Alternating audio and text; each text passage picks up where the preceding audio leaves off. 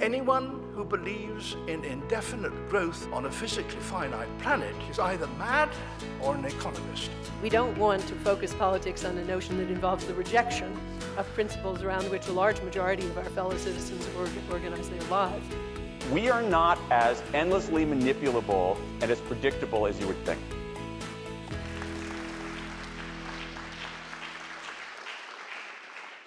"50 years of outdoor concerts have seen artists progress from performing in parking lots on the decks of flatbed trucks to performing in modern sports stadia on spectacularly elaborate custom-built stages. The positive reaction to Elvis Presley's performance at the Jacksonville Gator Bowl in 1955 marked the beginning of a trend towards larger and larger outdoor concerts that culminated with the 500,000 audience at Woodstock in 1989.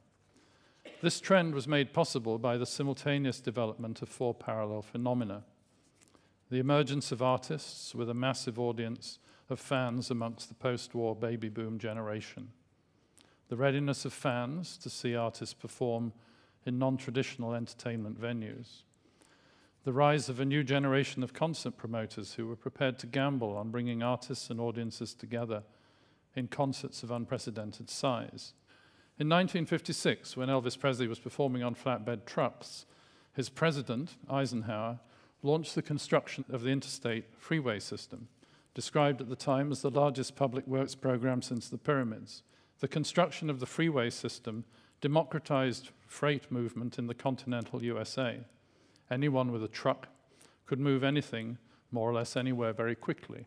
And this major investment in the USA made it possible for the invention of the rock and roll tour. The first stadium concert that is really seen as the start of all of this was the Beatles in Shea Stadium in 1965. And it is very different to the way that concerts are done today. It was a total one-off experiment by the promoter to see if he could get enough people to come and buy tickets to the stadium, which they duly did. They used the house PA, which must have sounded terrible except for the fact that there was so much screaming that nobody could hear anything anyway. In 4 short years after that, we get to Woodstock, where 500,000 people gathered. And this is really the beginning of my interest in this stuff, because at Woodstock, they were basically on farmland in the middle of nowhere, and they had to provide all of the infrastructure to support the show, including provide the structure to hold up the PA, structure to keep the rain off, and things like that. But very shortly after Woodstock, the crazy bunches of hippies who were working on this stuff had managed to formulate a reasonably simple construction that could become the basic roof for a rock and roll stage. And you see here Led Zeppelin at a concert in Oakland in 1973, 2 massive towers of scaffolding standing either side of a stage, a flat roof that can be built on the stage. The roof was covered, still at stage level, and then lifted up into the air using chain motors that were attached to the scaffolding. The big disadvantage was that all of the loads appeared on the 2 lines of scaffolding that were closest to the stage, so the actual ability of this thing to take heavy weights was extremely limited. It also meant that the stage was basically a box. It was a proscenium stage, in effect. And I was fortunate in falling in with a bunch of musicians who thought this was a pretty boring way of going about life. And Pink Floyd in 1977 decided to do away with the roof altogether. The stage that they used for their 1977 tour replaced the roof with retractable umbrellas. But the big idea of the Pink Floyd show is exemplified in this picture of just a massive environmental statement that dominates the whole of the stadium. And it was this highly aspirational endeavor that attracted me to this rather curious life. At the same time as Pink Floyd were doing this very large-scale environmental work, the sort of stage that I showed you earlier was still dominating most of the touring world. This is the Electric Light Orchestra in Toronto at the same time.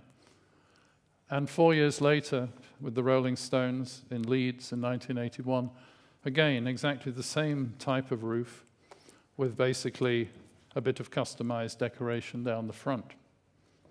It was not until 1989 that I was able to get to grips with the Rolling Stones' desire to do something different.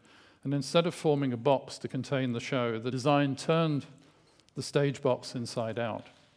The weather protection and the PA structures became expressive elements of the architecture.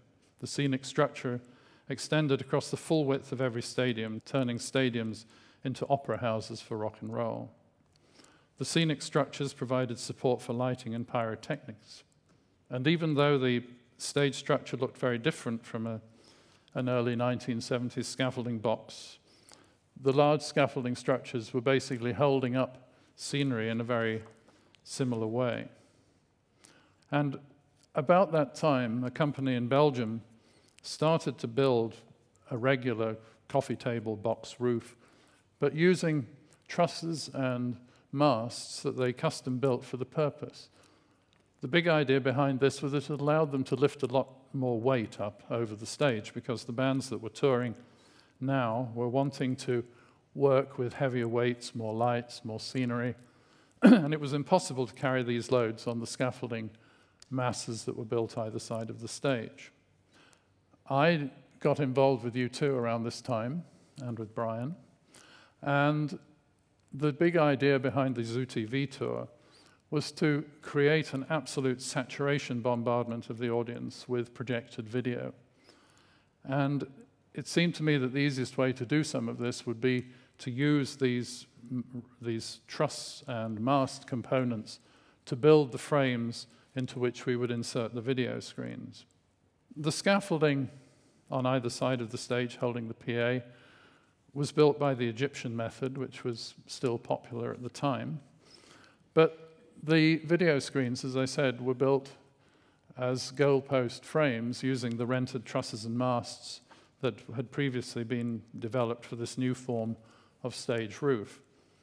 This was all very well, but it also introduced to engineers and to myself the reality of doing this kind of thing in a hurry, which is that it is extremely difficult to join large pieces of steel together 18 meters up in the air, and time-consuming and also occasionally dangerous. And so we carried away from this tour a lot of lessons about how not to do things. It's in the nature of this kind of project that the lessons of how not to do things are rather resonant, because you don't only get to make the mistake once, you get to make the mistake 100 times. And if, like me, you're the designer who everybody regards with deep suspicion anyway, you get to go to site and be reminded of the fact that you have made this mistake, and that they are painstakingly putting up with it, and that the bar is just over there and you might like to meet them afterwards. So from there, this series of experiments went on to the next Rolling Stones tour in '94 with Voodoo Lounge, where, again, we took these masts and trusses and managed with greater success to build a very large flowing back wall of light and some disengaged loudspeaker towers. But we also discovered there's more to life than actually trying to pull your cladding panels up high into the air, because again, it's the same sort of thing. It all looks terribly good when you're sitting around in the design studio. But if you're trying to do this kind of stuff in the wind and rain in a hurry, it really is no fun at all. And so we took that on board as a lesson to take forward. But by '94, which was the date of this Pink Floyd tour, the Division Bell, the logistical and manpower aspects of large touring shows were settling into an operating pattern that prevails to this day. The driving force behind the operation is labor costs. The technicians who build and operate the shows are well paid. A typical large production aims to deliver between 3 and 4 shows per week in different cities to pay the bills. This is achieved by having 3 sets of the basic rental steel structure.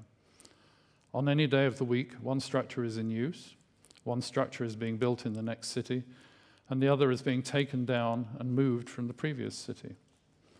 A universal kit of parts, called the universal production, containing all the lights, video, sound, and scenery, travels to every city accompanied by a specialist crew. It therefore arrives in the city when the substructure has been completed and has to be put up very fast.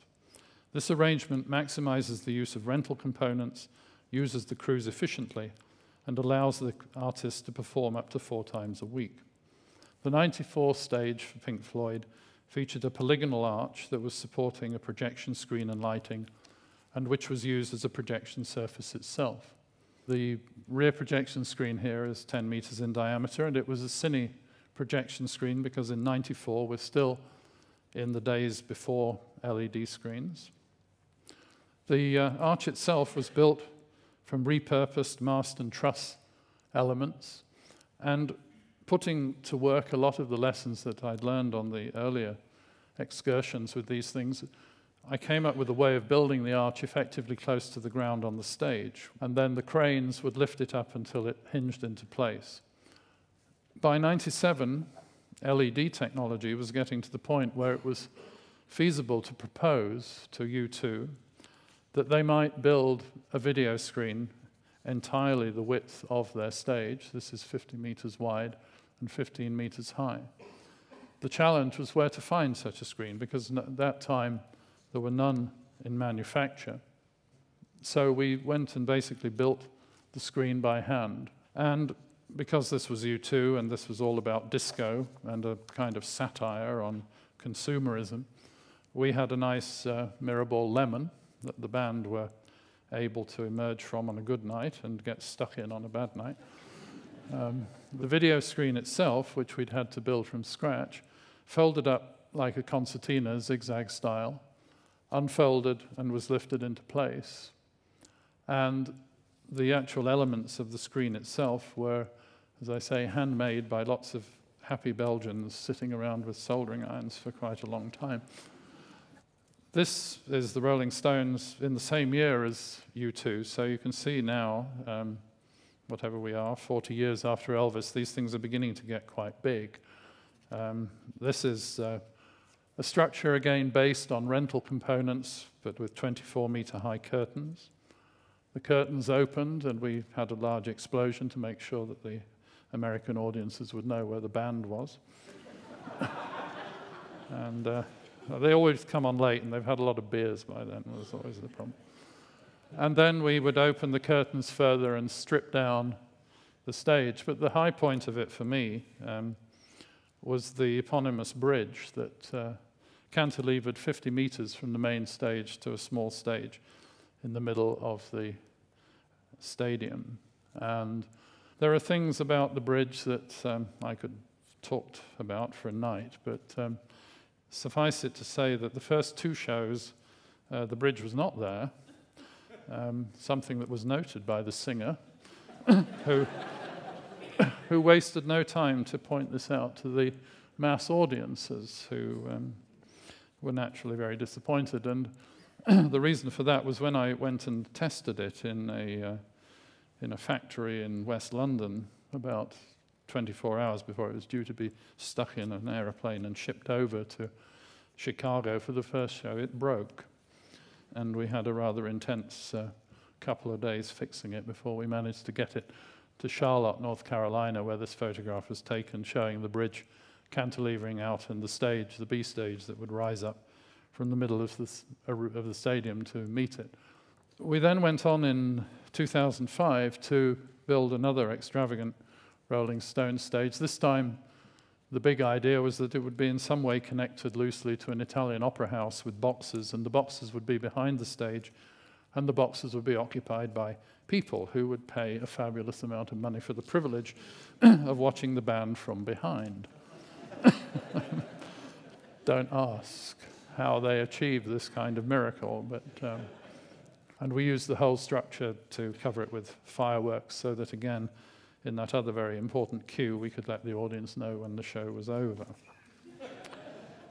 So here you see the steelwork being clad with the balconies, and these balconies are part of the scenic elements that travel with the production. So these balconies basically arrive typically 6, 7 o'clock on the evening before the show, and even in some extreme cases on the morning of the show at 6 or 7 in the morning, and the whole thing gets put up in time to let the audience in by 5 or 6 o'clock at night. This pattern became the model for all touring productions, and it's here that it reached its zenith, I think. It's debatable whether anyone will try and do anything as crazy as this again. With the U2 360 tour, the legs of the structure are 60 meters apart. The structure itself weighs about 180 tons, but loaded into it on the day of show are over 200 tons of equipment that make up, amongst other things, the fabulous Chuck Hoberman designed expanding LED video screen that we built. And this became an astonishing backdrop for the band to work with, as well as when it's in its closed position, providing a very nice high-resolution video screen. And by about 4 o'clock, 5 o'clock in the morning, all that 200 tons has come down, gone into trucks, and is on its way someplace else. Which I have to admit is not very green, but that's not really the agenda with this sort of enterprise. It is, however, incredibly interesting and challenging, and it's invisible. The thing that I think all of us designers share is the pleasure that what we do means a lot to us. We all understand it, we can all talk about it, but the audience don't care about the fact that this amazing stuff goes on in the background. They go there to see the band, they have a good time, and that, in the end, is what my work has been about. Thank you.